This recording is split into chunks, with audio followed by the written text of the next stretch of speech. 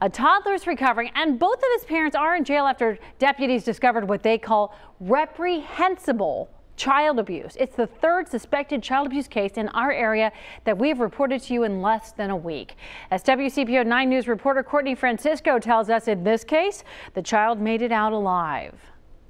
Tucked inside the Carpenter's Run subdivision, inside a Florence home, deputies say they discovered a toddler locked up alone in filth. There's been a lot of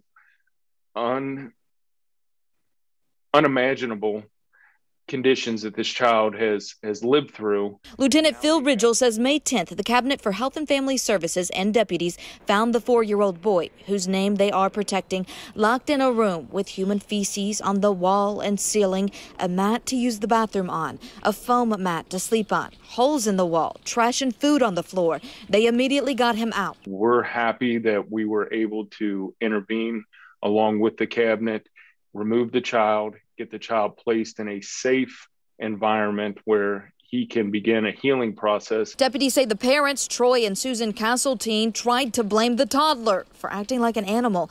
Said they locked him in the room for 15 hours a day so he wouldn't disturb the other children doing online classes. As of tonight, they are locked in the Boone County Jail, charged with criminal abuse. Bonds set at $500,000 each. Some of these cases around the tri-state have ended in tragic death. At least 4 child deaths since January here. James Hamilton, Nilo Lattimore, Lala Miller, and an unnamed 2-year-old investigators found.